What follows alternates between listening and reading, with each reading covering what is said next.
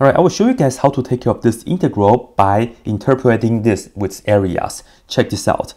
First, we are going to grab this function. So let's go ahead and put that down right here. And let's put this into the y equals mx plus b form. So we have negative x plus 1. We know 1 is the y-intercept. So let's go up right here.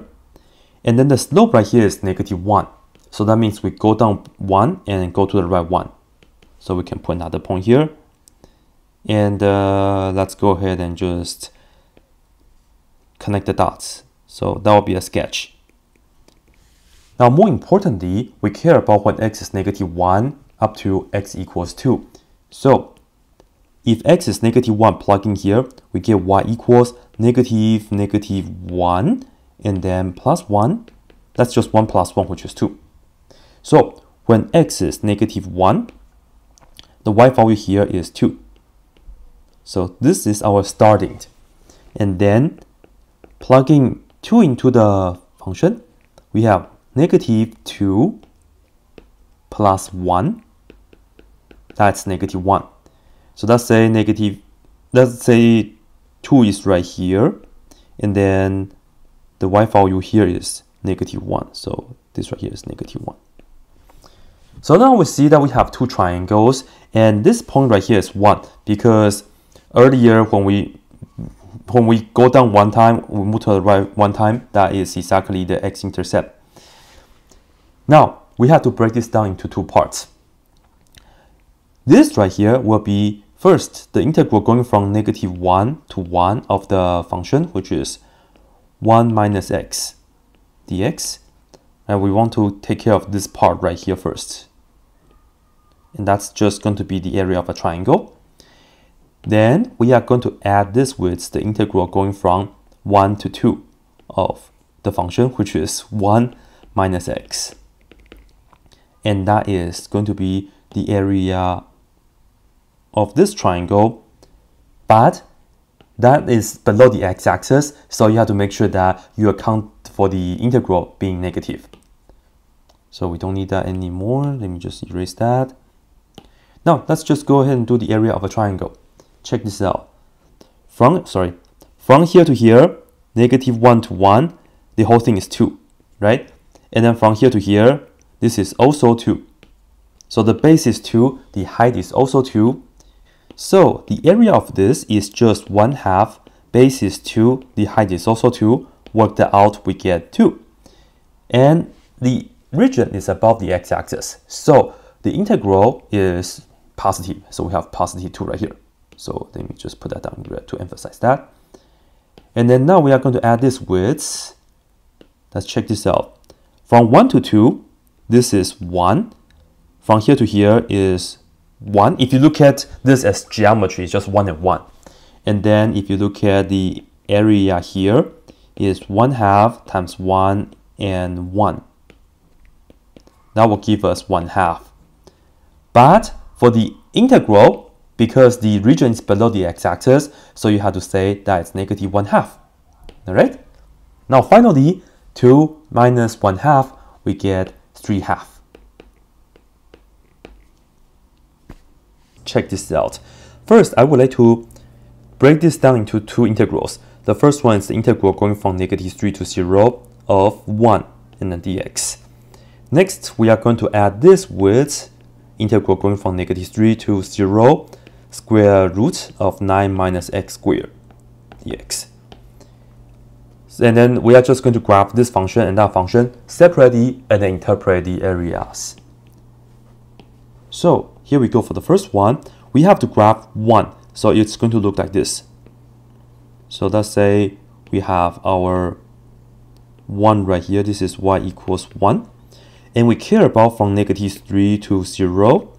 And we have to find the area of this region, which is really not bad. It's just a rectangle. So the area of this is, of course, base times height, or length times width. The bottom here is 3. The side here is 1. So all in all, we see that the area is just 3 times 1. So 3, done. So the first integral will give us 3. Then we are going to add this width. this function, what does a graph of that look like? And the answer for that is going to be a circle. Let me remind you guys on the side. So note, if we have x squared plus y squared equals r squared, this is going to give us an equation of a circle. The radius is r, and then the center is 0, 0. So let me just put this down right here. So it will be like this. Why did I make the bottom so long? Like this. Center at 0, 0. All right. And of course, you can just like minus the x squared on both sides. So y squared equals r squared minus x squared. And if you take the positive square root, this will give us the upper half of the circle. So the upper semicircle. Okay, so that's how we get that graph.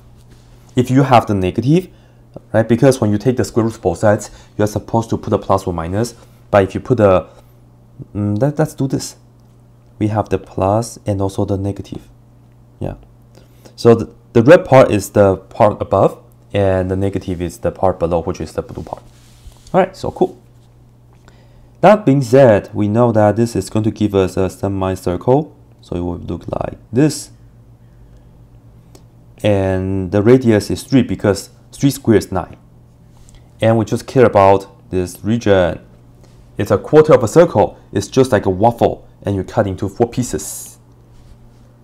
All right, so how do we find the area?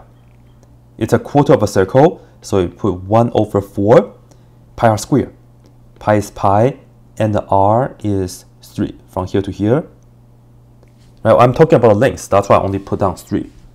And we square that, which is 9 over 4 times pi. So the second integral gives us 9 pi over 4. And if you want to combine the fractions, go ahead, be my guest. If not, just leave the answer like this. That is totally okay. Check this out. Firstly, of course, we will have to graph this function, and that's the absolute value function. So here is the deal. It's going to look like a v, especially that you don't have any subtract or add anything with x. It's just 1/2 times x instead of the absolute value.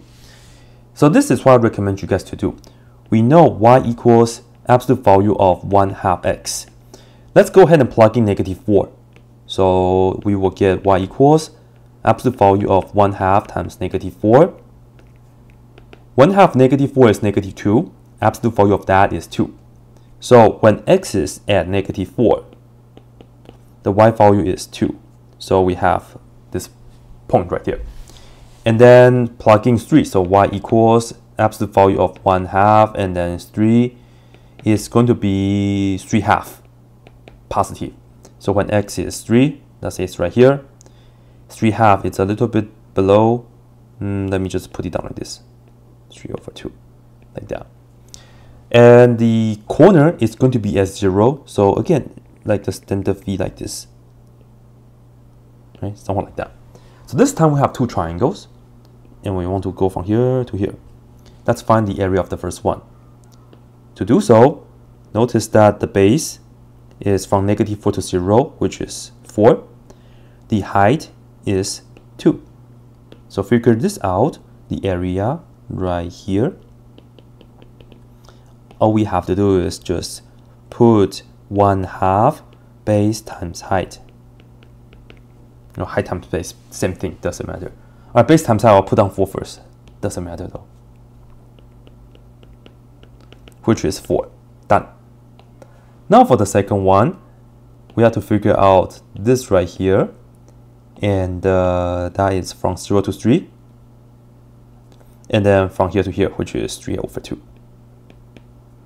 So the area for that will be, let me put this down like this. 1/2 base times height. 9 on the top, 4 on the bottom. So just like that.